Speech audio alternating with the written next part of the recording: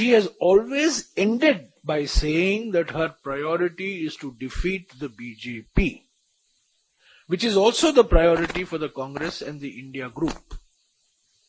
She has never wavered and she has never stopped from reiterating this determination of hers to fight the BJP.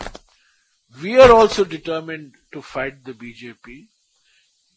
Now, different voices are being heard, but I think ultimately what the Congress president and the West Bengal chief minister will talk to each other and arrive at, right now we are trying to resume the Bharat Jodo Nyaya Yatra tomorrow.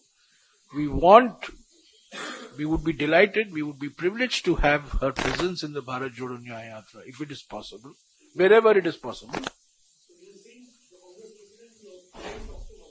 He has already spoken to Mamata. No, when they, see, I can't give you a recording of what they have spoken, okay? They have spoken about many things. I'm sure they have spoken about seat sharing, I'm sure they have spoken about Bharat Jodo Nyaya Yatra. I mean, when two leaders speak, they will speak on the issues on the table. So, all I am saying is, this alliance, the India group, is for fighting Lok Sabha elections. It's a national level alliance. We fight some parties in the India group in some states. Hot words are exchanged every day between the Congress and the left in Kerala. Every day. In fact, I would say every minute. But yet, the left is part of the India alliance. So, let's be very clear.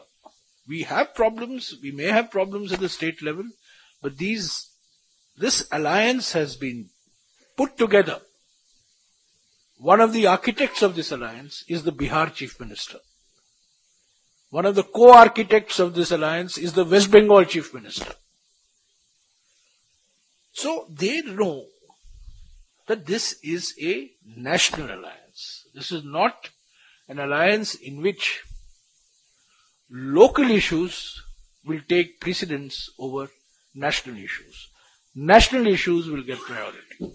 Our national objective will get priority.